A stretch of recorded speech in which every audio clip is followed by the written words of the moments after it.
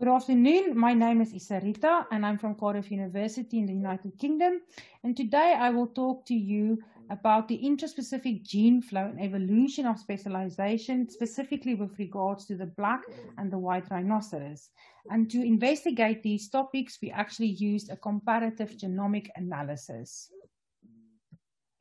So I will start off with some background information, then I will talk briefly about methods and the results, and then some concluding remarks. So to start off with the background, here you can see a figure. This is a phylogenetic tree that's been drawn by the BEAST software, and this is based on mitochondrial genomes.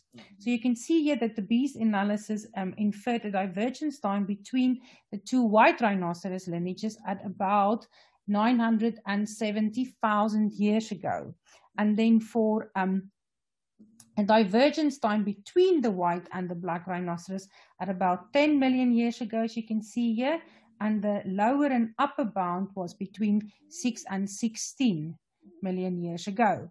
So I will come back to this later on, but you can clearly see then from this figure that black and white rhinoceros are closely related species, and these sister taxa, they have evolved divergent obligate browsing and feeding strategies.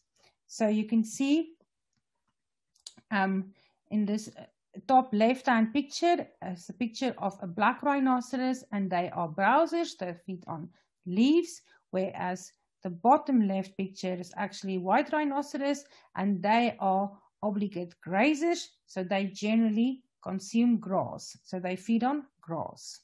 So very different feeding strategies, even though these two species are closely related species. Okay, so this then shows a map of the distribution of the species that were included in this study. So for the white rhinoceros, we had one individual from the northern white population subspecies and also one individual from the southern white rhinoceros population. You can see northern white indicated in the blue and the southern white indicated in this red orangey color. And then for the black rhinoceros, we had a representative from the eastern black subspecies, and then a southern black individual, southern black in yellow and eastern in green. The other thing you can see in this map is actually an indication of fossils that's been found, Pleistocene fossils as well as Pliocene fossils. And the two precursor species to the modern day white and black rhinoceros, you can see here that they appeared in the fossil record at about 5.2 million years ago, and this was basically in Ethiopia. You can see that indicated in the grey circle. But then also very important is that we do have sites in the fossil record that corresponds to today's Rift Valley, where we actually had both these precursor species occurred in sympatry. And you can see that in the red circle, and this is a site by the name of Kanapoi, and this fossil dates back to about 4 million years. And at this point in time, cranial morphology and stable carbon-13 isotope ratios confirmed that both these precursor species were mixed feeders. So they've not actually developed these specializations yet, feeding on leaves or grass exclusively. They were mixed feeders. And so the question could be then, could it be that the precursors were not reproductively isolated when they came into Pliocene secondary contact? And then this actually led us to the research question, were these two precursor species reproductively isolated when they came into Pliocene secondary contact? So the question really here was about reproductive isolation, and we wanted to see if we could use these genomes and actually study reproductive isolation between these two species, between the black and the white rhinoceros. So in terms of the methods, we sequenced the whole genome. This was for a specific individual a black rhinoceros individual from South Africa, KwaZulu-Natal. We assembled the genome and we also annotated the genome. We also studied pairwise divergences and we estimated divergences. And with those divergences, we converted it using some formulas then to actually calculate the mutation rate. And with these pairwise divergences and a mutation rate, we could reconstruct a phylogenetic tree, look at the relationships between these different species or subspecies that we've actually studied, and we could actually date some of the nodes in the tree. We also then conducted a lot of simulations, PSMC and HPSMC simulations, and those are the only results I will talk about today. We've also conducted other simulations, but I will not refer to those analyses today. So then in terms of the actual sequence that we've generated, as I said, we now have a fully annotated black rhinoceros reference genome, and we assembled this genome de novo. And this was an individual from South Africa, KwaZulu-Natal. This is a population with the least genetic diversity. So we didn't want to use a too diverse individual. So we actually chose deliberately an individual from KwaZulu-Natal, less genetic diversity because the population has gone through a bottleneck quite recently. We employed different sequencing strategies, and these included 2 short insert DNA libraries, 180 base pairs and 650 base pairs in length. And we also had then 3 mate pair DNA libraries of 3, 5, and 20 kilobase fragments in size. These libraries were then sequenced on a Illumina HiSeq-X platform, 1 lane each for the short insert libraries and 1 lane for a pool of the 3 mate pair libraries.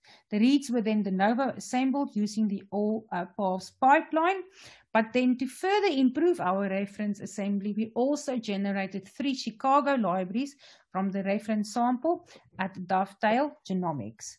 And then once we had our southern black rhinoceros genome, we then compared this genome with actual genomes that are already available on databases, with an eastern black and with the 2 white rhinoceros, 1 individual from the northern and 1 individual from the southern population.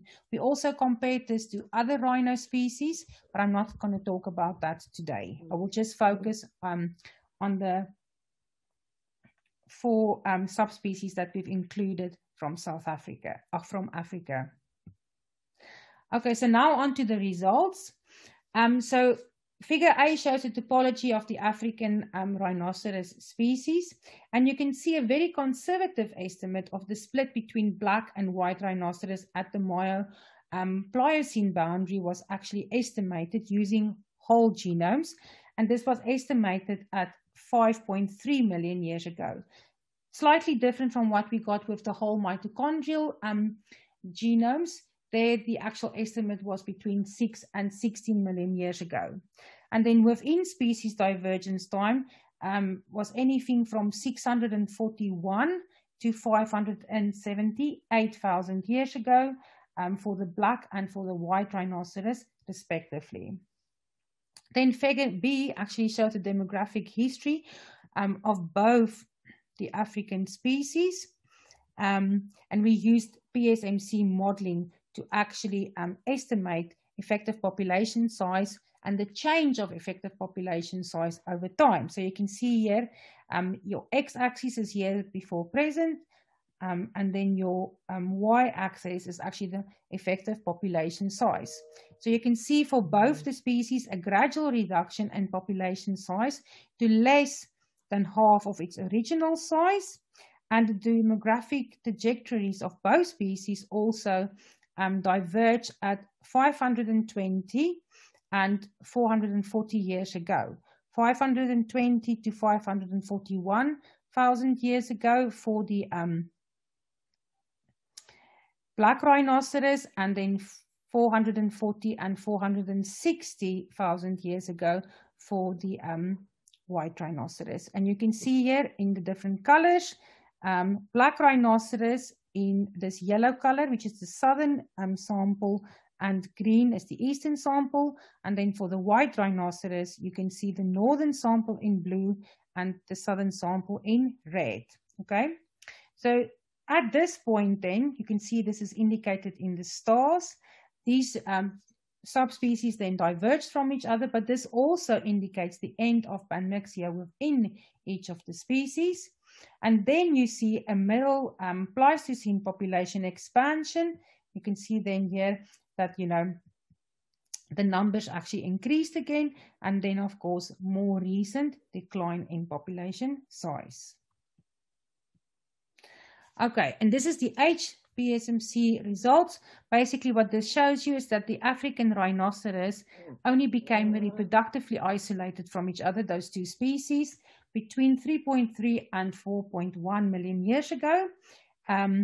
And divergence within the white rhinoceros dates back to about 100 to 220,000 years ago. And for the black rhinoceros, 30 to 130,000 years ago.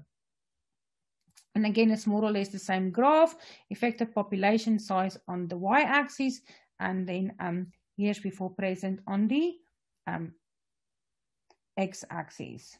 So these dates on the x-axis do not actually correspond with the dates that I actually reported here, because we did simulations, and because we knew the actual dates that we've put on these divergences within the simulations, that's why it does not correspond exactly. The thick yellow red line correspond to the actual real data, and then the lighter, the thinner red lines correspond to the simulated data, and then the black lines actually correspond to the simulated data that were closest to the actual real data. Okay, then to conclude all of this, so there was an actual ancestral species in the Miocene, and this species had an intermediate phenotype, and then it diverged into these two precursor species, Mauretanicum, that was the precursor to the actual white rhinoceros, and Priocox, that was a precursor to the black rhinoceros. So they appeared in the fossil record during the Pliocene, and there was gene flow, definitely gene flow between these two precursor species, because we know now that there are actual sites where these two precursor species were found in sympatry, a site such as Kanakoi. So they were mixed feeders, but at about 3.3 million years, they became reproductively isolated from each other, and that is actually when these two precursor species then actually started to specialize into what we know today then as the modern white rhinoceros, that's a grazer, and the black rhinoceros that we know that is a browser. Okay, so the analysis showed that gene flow did occur between the two precursor species, and gene flow only ceased between 3.3 and 4.1 million years ago. And this was when the development of the fully specialized browsing and grazing actually started. So the modern day African rhinoceros species could have only occurred after this time. And this really actually then provides a cautionary note to conservation managers not to always interpret times of divergence actually as evidence of the cessation of genetic contact, because there's often still contact between species, secondary contact, there's still gene flow between species, although time of divergence has already started. Two species have already diverged, or subspecies have already started to diverge from each other. And I will then end with this photograph of Sudan. This was the last northern white male rhinoceros, and he died in March 2018. And then I would just like to say thank you to all the co-authors, especially Michael Westbury. He's done most of the actual simulation analyses. Love Darlin, he was involved in most of the actual genome sequences and preparing all the libraries. And Yoshin Moodley, Mike Griffith, and myself that wrote the paper, interpreted the analyses, and then also dealt with some of the reviewers' comments. Thank you very much.